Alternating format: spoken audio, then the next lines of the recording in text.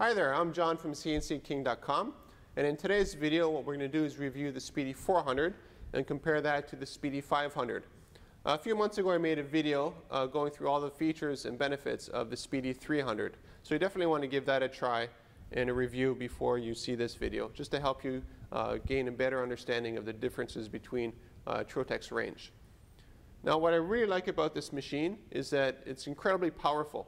You have the pass-through ability of the Speedy 500 and you have the speed of the 300.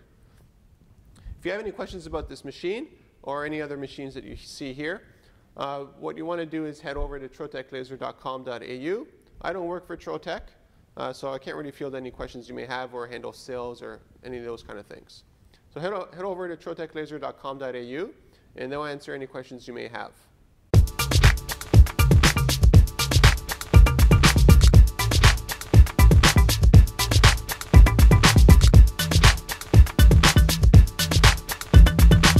First, let's take a look at Trotec's ultimate cutting machine, the Speedy 500. What's really nice about this laser is it comes up to 200 watts, which is plenty of power for most applications. I appreciate that it's very difficult to work out scale on video or even photographs. So to really appreciate this bed size, what I did is put a meter stick. As you can see, you have roughly 1245 by 710 millimeters on the Speedy 500. Now there is a larger machine, the Speedy 1500, which is basically two of these machines back to back. So let's open up the 400, which I think is just awesome. It's like opening up a door for a Lamborghini. There we go. Now I have two frames of reference for you here. The meter stick that I had on the 500, and this here represents the work area of the 300. It's slightly smaller, but it gives you an idea of the differences. Now the Speedy 300, which I reviewed earlier, was roughly this bed size, and that's 726 by 432 millimeters. Now the 400, as you can see, is much larger. That's a meter by 610 millimeters. The 500, on the other hand, is actually even larger. It's 1245 by 710. So you are losing some bed size going from the 500 to the 400, but you're gaining a lot of bed size going from the 300 to the 400. And you're also gaining on speed and pass-through ability, which is something you don't have with the Speedy 300. Before we jump into a few more machine stats, let's talk a little bit about bed size. If you run a CNC laser shop or a router shop and you're thinking about getting this machine, you notice that you do lose some bed size. But if you know anything about the industry generally, you don't use the whole bed size. You have a lot of one-offs or small projects here and there. So the huge bed size of the 500 is just fantastic. But it's very rare that you use the whole thing. What I really like about the 300 is it's a compact size, so it has very small floor space. So I see the 400 as the ultimate compromise between floor space and bed size, because this is actually really, really large, especially when you can open the back and you have pass-through ability, which means you could actually put a whole door through this thing if you wanted to. You can't do that with the 300. And 500, well, that's a given. Now this machine is a flex. And what's really nice about a flex is that you can have a CO2 tube and a fiber tube in the same machine. Now CO2, this machine right now goes up to 120 watts, and fiber is 50 watts. But if you have limited floor space, you can have both in this one machine. Now why would that be cool? Well, take a look at this knife, for instance. You have a stainless steel and you have wood. Let's say you have 10,000 of these things you need to engrave. One, that's great because you'll pay off the machine right away. You want to engrave somebody's name on the wood, and you want to engrave a company logo on the stainless steel. If you don't have a flex, you have to run this through a fiber machine, take them out, you probably use a jig like this, and then do the wooden handle as a separate pass, or a separate machine. If with this machine here, you could do a jig, line them all up, and do this and this at the same time. So you save an incredible amount of time having a flex machine. And it's just an amazing capability to have that not many people really know about or know how to benefit from the most. Now I know for a fact that some of you are going to say, hey, I could do this in one pass as well using Surmark. Surmark is a paste that you put over the stainless steel that allows you to use a CO2 tube to engrave stainless steel. Now if you read the ingredients, it's toxic. And if you have 10,000 of these things to do, honestly, you shouldn't be using Cermark. It's going to cost you a fortune. You got to wait for it to dry and all these kind of things.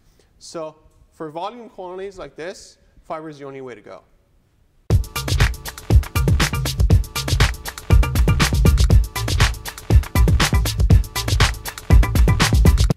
We're now back on the Speedy 500, and hopefully the first thing you notice is this huge gantry and this massive head. Now the way the laser works is it comes through here, hits the mirror, and then goes straight down. Now the mirror is very easy to clean. You just turn some screws, take it out, and you can clean it. Same thing with the lens here, which is again very easy to take out. You have your extraction under here, which is really, really nice because when you're doing a lot of work, you actually see all the smoke and the vapor gets sucked right up. And you also have gas, or air if you want, and that goes straight down with the beam. So again, it helps to push all the vapor and stuff away from your lens and your mirror so they don't get gunked up as fast. Now let's have a quick chat about this massive gantry. This is incredibly important because when you're using a CNC laser, if stuff is moving around on you, like flexing or bending, you just threw all the precision you get out of a CNC machine in the garbage. Now Trotec builds their machines like I build my models. They're just wickedly overbuilt, and that's fantastic. Let's talk a little bit more about this machine in a little bit more detail. Having a very strong gantry is fantastic. You need that, especially for such a large bed. What's equally as important, though, is having a strong frame for that gantry. There's no point in having a strong gantry if the frame is bending on you, or if you hit it with your knee, all the mirrors go out of alignment. So this machine is really, really heavy, it's really, really strong, and it's incredibly well built. At the same time, it's very easy to use. You can see your whole project here. You won't die from smoke inhalation because you have just awesome extraction with this system because everything's contained very, very well. Now let's take a look at the 400 again. Here we have the head of the 400. As you can see, it's a lot smaller than the 500. You also have the impact technology here, and you have the ribbon here. This thing here is actually the LED lighting, which is nice because you don't need to use a flashlight to see your work being cut or engraved. The extraction is through the back here, and what's really nice about having a slotted design is that if you have a project that only needs this much room, you can actually cover the rest with masking tape and have even stronger extraction where you're actually engraving or cutting. Now this machine here moves at 4G acceleration, 355 centimeters a second, while the 300 moves 5G. Again, it's the same speed, 355 centimeters a second. Let me show you the coolest feature of the Speedy 400.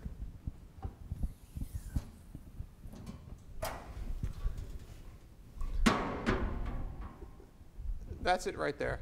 If this thing had a seat, honestly, you want to sit in it and drive it away. It's just awesome. I just love the way this thing opens. Anyways, I took the mirror off, and I forgot to talk a little bit about it. So here's what the mirror looks like for the Speedy 400. Speedy 500 is basically the same, just a little bit larger. And even that is kind of heavy, so it's a good thing that I work out. So otherwise, I'd be using 2 hands to hold it up. Now, let's talk a little bit about having a fast machine. If your machine is slow, it's going to cost you a lot of money. Let me give you an example. I buy this one here, and I have a really fast machine. My hourly rate, let's just say $200 an hour. Customer comes in the door, and he says, I have this project.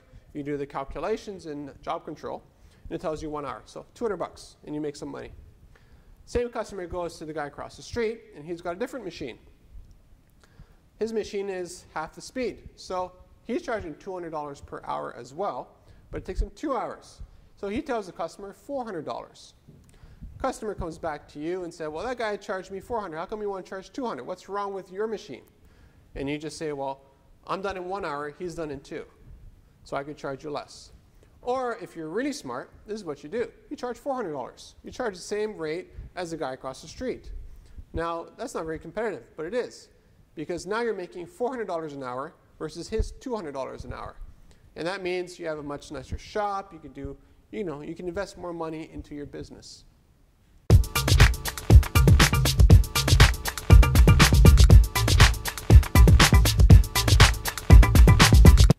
Now that you've seen both machines, 400 and the 500, let's just do a quick review of the 300 so you really notice the differences. So this one's a flex, so it has a CO2 and a fiber tube in it. This thing, it's in the way, isn't it? Generally, it's not too much of an issue, but it is here, and you can't take it off. So there's a big difference right there. Bed size is a lot smaller. 400, 500, both beds go up and down. You could put a vacuum table, honeycomb table, whatever kind of table you want. The other thing is the head, which you can't see in this video here. You have, again, the same laser pointer and other features. There's just a ton of little features about these machines that I could list off, but again, call your rep and he'll sort you out.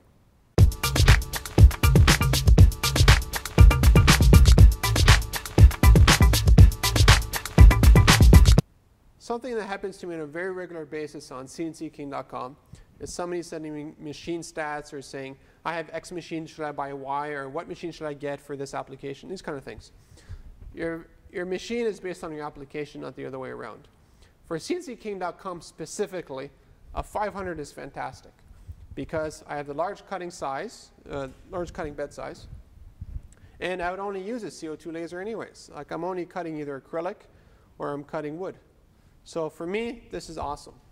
Now, if I was running a CNC laser shop where you have people walking in the door with who knows what and they wanted it engraved or cut, the 400 flex would be incredibly difficult to beat. You have the pass-through that you don't have on the 300. You have a much larger bed size, as you saw.